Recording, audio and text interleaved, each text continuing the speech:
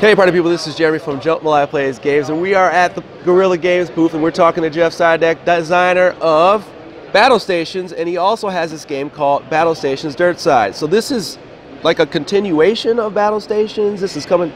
Exactly. It's a complete standalone game. Oh, okay. It uses the same rule system as Battlestations, but the huge difference is that this is unmoderated, so it's completely soloable. Okay. You don't have to fudge anything. It's just, that's how it's built. But this is still a multiplayer. You like 1 through... Multiplayer, right. 1 through 9. Wow, okay. All right, let's check this out. The wheels kind of come off when you get to 9, but it's still fun. Right, let's see it.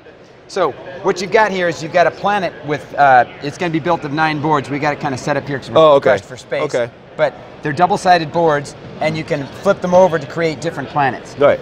You got different missions where sometimes you're going to be trying to get to your ship and get off. Sometimes you're trying to land the ship and find something, or you're trying to shoot a ship that's up in space with your ground turrets, or you're trying to, there could be a fire raging across, you're trying to put out the fires. There could be a volcano that's erupting lava across, and you're trying to assemble a ship and get off. It is a cooperative game where you're trying to do stuff, and the different things you can do really vary vastly, and the threats also change. It's not just zombies always hoarding on, although there are hordes of grunts in one scenario. Okay. There's, you know, the universe can come, the world can come to an end. So are these different enemies then? Do you have different enemies than the Battlestations? Do you have to have the original box or have that? This is going to be, it's complete. You don't need the original box, but it's fully compatible. Oh, it's fully compatible. So if you have the original box, you can add it in and you've got all that stuff from it. Okay. So just like show us like a little, just little bit how it works. You said it's kind of the same system. Here's a little taste of it. You've got, this might be your character. You've got a silicoid, and these guys are big rocky dudes, and they take 1 die less damage from every time they take damage. Okay, so it's a combat rolling game. Yes. Okay. So there's some combat. Some of the missions don't have combat. Okay. So this guy is going to be running around and beating on things. I'm assuming these are the skills on the left, and then like the roll type on the right. Yeah. So the skills on the left: combat, engineering, piloting, and science. And then over on the right, you've got the movement and hit points and his target number and luck and that sort of stuff. Okay. Okay. So, and one of my favorite mechanics in actually Battlestations and Battlestations Dirtside is the luck mechanic. Oh, sorry. You've got 6 luck that you can spend to reroll damage you take or survival checks to see if your ship blows up, that sort of thing. Yeah. And what that does is it means early on, if the enemy rolls boxcars to kill you, you say, "Oh, I'll spend a luck," and you reroll a 6 and reroll, and you won't just die on the first frame of the comic book. Yeah. Right. But by the end of the game, you've run out of luck, and if you get a bad run of luck, then you're out. Okay. So wow. It helps to ease that out.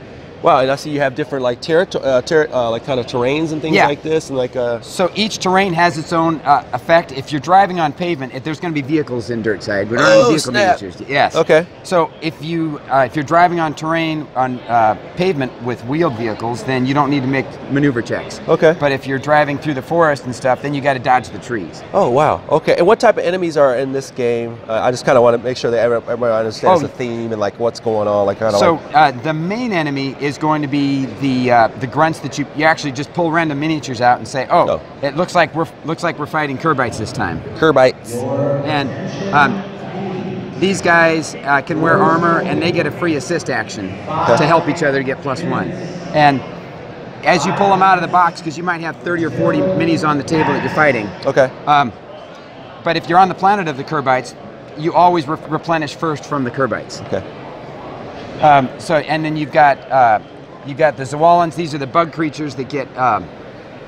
They stop 2 points of damage every time they. You painted these? I can tell. Let me see. I painted that. Okay, let me see that. I painted that, and then we can see I had somebody who knows how to paint another one. Okay. Let's grab that other one. Hang on. It's gone. It's gone. Well, no, sorry. All right, got it. Okay. No, that's okay. I also painted There's also more people that painted stuff. That's nice. All right. So, so this is Dirtside, and each of the worlds has its own special thing. Like you might have a low gravity planet where it's easier to move, or a high gravity planet where it's harder to move, or poisonous gases, or dangerous flora. The trees in some of the worlds try to eat you, and depending on what scenario you're playing and what world you're playing on and what the threat is, it recombines to have just I'm not going to say infinite replayability, but at least hundreds. And how many scenarios are in this game? In this game, Currently there are 36, but there might be more. Wow. Well, thank you so much for sharing this one. I'm assuming this is not in retail. This is going to be Kickstarted soon? This is going to be Kickstarted very soon. Okay. Where can people find out more about this game if there's kind of leading up to it so they can get kind of excited and hype about the game? I would go to GorillaBoardGames.com. Okay. All right. Well, thank you so much for that quick overview. There's a lot going on. You said 36 scenarios. You kind of threw me back a little bit. Yeah, there. well, there's stuff going on. All right. So once again, this is Battlestations Dirtside, and he said it was standalone. It plays 1 to 9 players. I'm assuming like 60 to whenever, how long you want to be at the table. Yeah. Well, the scenarios are like 45 to 60 minutes, and if you want to play more, play another scenario. All right. There you go, party people. Jeremy from Jambalaya Plays Games, Guerrilla Games, PAX 2018. I'm still going to be here last day, so excited, but I'm going to keep bringing you coverage. Take care, party people. Thank you for your time.